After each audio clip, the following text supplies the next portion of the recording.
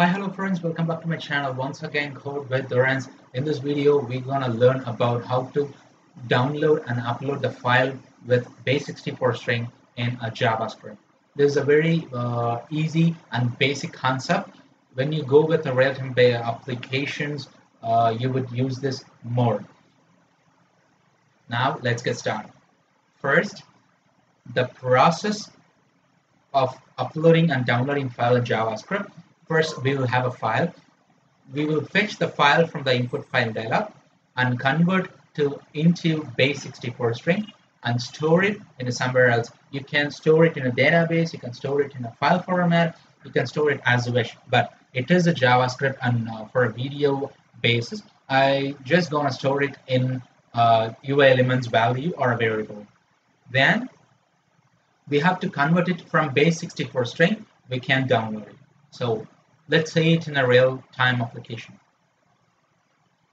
As you can see, I have a couple of files here, index.html and index.js, and on the right-hand side you can see the output of the file.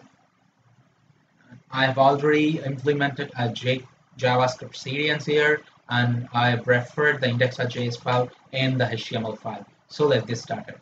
In order to get the data from the input file dialog, first we should implement the file input file dialog. For that, I am creating a couple of input file dialogs here. The one is the ID select file. This is our input file dialog. The another one is the text attachment. This should be an input type, because here where we're gonna save our base64string. So save it and refresh it.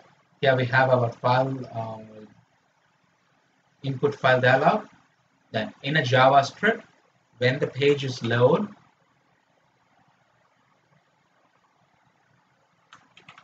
now as I told you, now when the file has been selected, at the moment the input file dialog UI element has changed, we should grab the file from the file object from the input file dialog, and we should read it.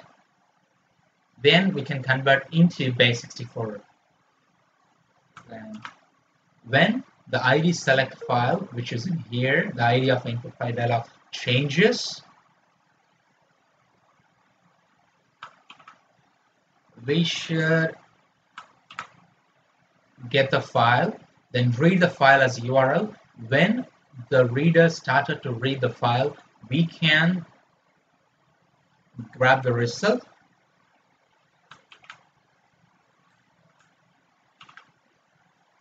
Grail can grab the result and process some more text optimizations in order to get a base64string. Here we have our base64string. For a better understanding, I just want to console log it, then storing it in our hidden element, text attachment. So I'm saving it, refreshing it. I'm choosing a file which is new document, opening it up. Here is our base64string. I just already saved it in text attachment input element. When you give it, here you can see the base64. Now this will act as my storage point. So let us implement the download process.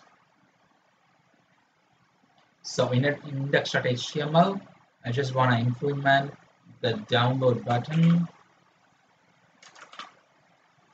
Here, when you click, we should call the download file function. The ID should be button download.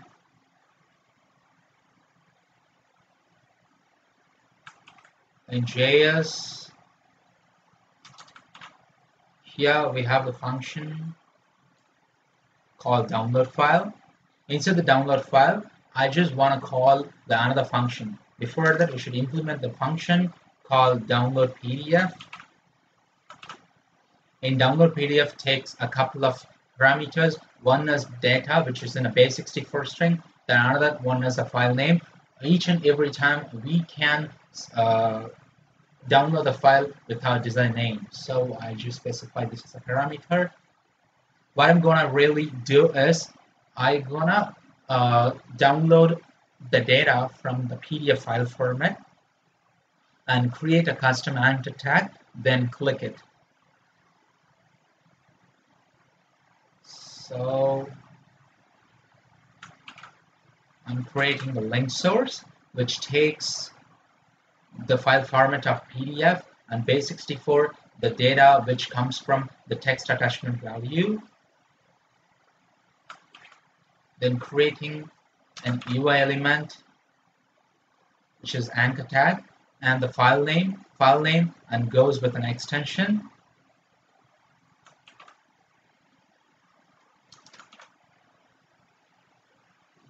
Then I'm relating to the link source, which takes this base64 string. Then we can download the file name, which takes the file name and the extension. Then finally, we are clicking it. For a better understanding, I'm just calling the function inside the download file. It takes a couple of parameters. First one is data. We have already stored this data in the base64 string. Then next one is file name. I just want to give file name as test. Saving it, going ahead and refreshing it. Here we have our download button.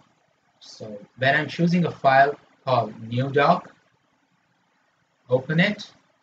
Here is our base64 string, and I'm pressing the download button. Here we go. Our file got downloaded as test PDF. When I'm opening it,